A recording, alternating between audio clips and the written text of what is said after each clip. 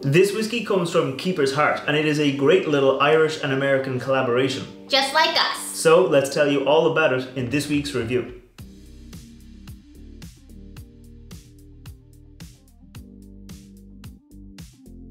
Welcome back to the channel. I'm Matt and I'm the Whiskey Nerd. I'm Rose and I'm the Whiskey Noob. And like we said, this is the Keeper's Heart Irish and Bourbon. So let me get it into the glass and I'll tell you a little bit about this whiskey and what makes it a special kind of a collaboration. So like it says on the bottle, it is an Irish and Bourbon whiskey. So it's a mix of Irish whiskey and bourbon whiskey. Oh, so I'm the bourbon, you're the whiskey. Exactly. It is, I believe, 59% bourbon and 41% Irish whiskies, and that 41% of Irish whiskies is made up of pot still whiskey and grain whiskey, with pot still whiskey being the kind of classic Irish spicy style of whiskey that is unique to Ireland. Yeah. Yeah, so this comes from the O'Shaughnessy Distilling Company. Now, they are a new distillery, so they don't actually have, they have a distillery, but they don't yet have their own whiskey matured and aged and all that. I was wondering, because I don't recognize the name. No, it's coming from America though. Oh! Yes, and it is a brand new distillery, like I said, so they are currently sourcing. They sourced the bourbon from this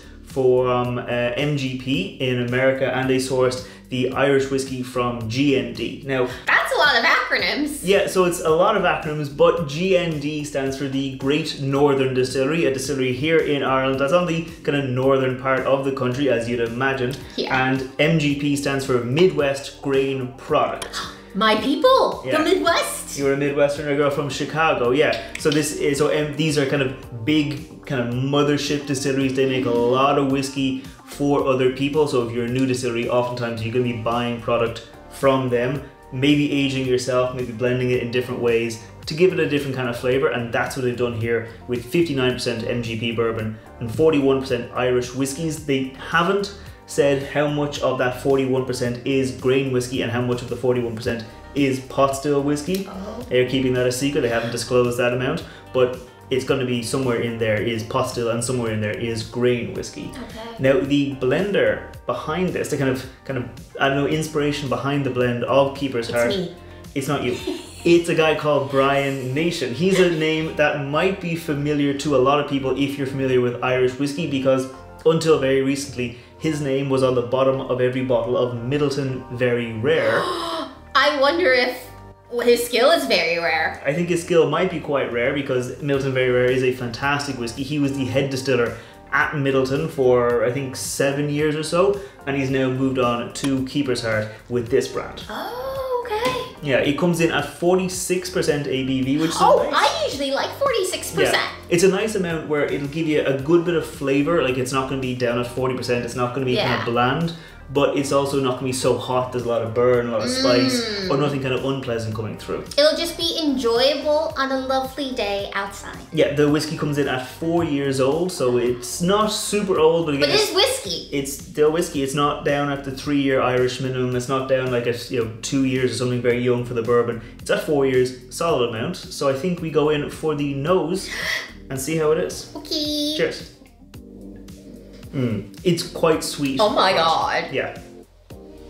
Like, I'm getting, obviously there's a bit of oak, bit of bourbon-y influence coming through, but there's also some caramel, vanilla. Yeah, it's very sweet. And kind of, well, not like overly sweet. Yeah, I get kind of like apple, like, but not like a fresh apple, like an apple candy. Oh. Like that kind of green apple candy? Yeah, like a green apple candy. I'm imagining there's like a lollipop, like a little lollipop you get here in Ireland, and it's kind of like a sour green apple lollipop, and that kind of smell is what I'm getting. I'm imagining a candy that's very similar to that, but I cannot remember the name. All I think of Starburst, and it's not Starburst. But help me out, people. Kind of apple candies. Yes. Yeah. Like, there's definitely a good bit of bourbon note coming through. Yeah. On here, but there's also a strong Irish influence. I was just about to say that. Yeah, like it's kind of buttery, creamy, a little bit of spiciness, a little bit of baking spices, kind of biscuity notes. Oh, those I love. Yeah, it's kind of like what would you say it's like? Kind of like a baked good or something. Like, yeah, a digestive. Yeah, like kind of like a spicy kind of a like a pie crust. Oh. Like if you imagine crushed up pie crust, bit of cinnamon, bit of nutmeg, that kind of Okay. Yeah, it's just like a nice kind of approachable nose on it. Yes. So let's go in for the palate now. Let's go in for the palate and see how it tastes. Okay. A little kind of peppery. Oh. Yeah. More oak, definitely a lot more oak. Yeah. Kind of almost drying on the palate than it was on the nose. Yeah. Coming through, still quite sweet.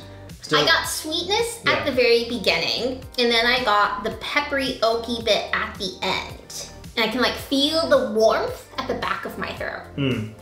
Yeah, definitely upfront caramel, vanilla, kind of like a journey. kind of butterscotchy, and then right behind that you get that oak, you get that bit of peppery spice. Yeah. Kind of oh, there's a red hot. That's a cinnamon candy, right? It is. It's not spicy, but like that kind of cinnamon candy. Yeah, very candied kind of nose and palate I'm getting. But not super sweet. So like I think it's a good middle ground almost if you're not sure like sweet or like a traditional whiskey, because you're getting a bit of both I think in it. So it could be like a good taster for anyone trying it, or if you're like, maybe I want to try a slightly sweeter whiskey or a slightly not so sweet whiskey. It's a good middle ground, I think. Yeah, because like the Irish whiskey is aged typically in refill bourbon casks. So these casks have already been used. So like the bourbon gets a lot of that oak influence, gets a lot of that char, that spice.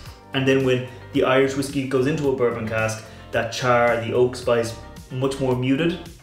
So you're definitely getting some of the oak spice from the bourbon, but then it's kind of tamed back a little bit by the Irish influence. But then at the same time, that Irish influence, it means it's not without oak, it's not without that char. You still get something. So it's a good middle ground. It's a good balance between the kind of two kind of profiles. I get a bit of like coffee.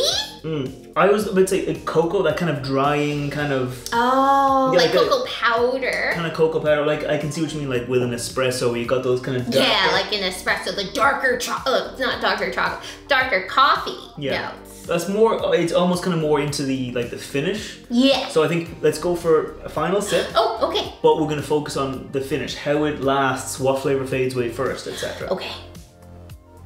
Like we said, up front, you get that kind of the sweetness, you get a little bit of that peppery spice. Yeah. As I'm breathing, as I'm taking it back, I get almost a little bit like a peanutty note. Peanutty? Like think of like a peanut brittle, that kind of like a... Oh, I'm getting a little bit... more oaky, coffee. Yeah. Oh, it was definitely that coffee and that cocoa powder. Yeah.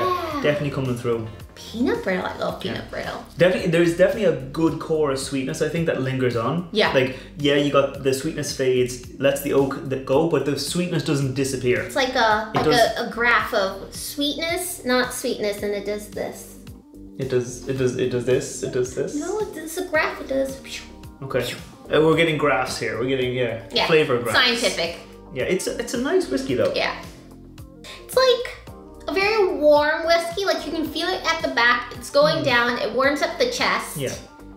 But it's not like, whoa. It's not like a hot, there's not a lot of burn. Yeah, there's not burn. It's just a warming whiskey. Like you drink it, you can feel that warmth coming down. Like at 46%, it's not gonna be super hot. Yeah. It's not gonna be super like... It's not cask strength. It's not cask strength, but it is gonna have that nice bit of warmth. Yeah. And that does come through. Like it is, overall, I think, a pretty easy drinking whiskey. Okay. Like it's not... I think it's easy drinking, but for more mature easy drinking. Yeah, no, I'm not saying like it's easy drinking like there's nothing going on. Oh, okay. But like it's easy drinking like there's a bit of sweetness, there's a bit of spice. Oh yeah, It's nothing that's like unpleasant in there. I like that it's got the sweetness and then like the oaky coffee bits, and you're going on like a flavor journey and they kind of change as you go through it. Yeah. I think it's good from that perspective if you want to like something that you can easily drink but's got a little like complexity to it. It's definitely, it's got a little bit of complexity because it's got that kind of Irish is generally kind of an approachable, easy style of whiskey to drink. It's quite friendly, bit of fruitiness. Bourbon, a bit spicier, a bit kind of more oak char. It does mix them together. We're spicy and friendly here. Spicy and friendly, yeah. Yeah, so I think that's all there's to say about the Keeper's Heart Irish and Bourbon. Now I know they have got other whiskies in the range. They've got an Irish and rye whiskey finish. They've got ones that were finished in, I think, stout casks, wine casks, maple casks, and virgin oak casks. So they have a couple of other different whiskies in the range. Okay. We've only tried this one. If you've tried any others, let us know down below what you thought of them. Yeah. And while you're there, leave us a thumbs up, hit subscribe, And if you have any ideas of whiskies you want to see us review in future, let us know and we'll try and get them. Yeah. So until next time, I think we're both going to keep on enjoying this. Sláinte. Bye bye.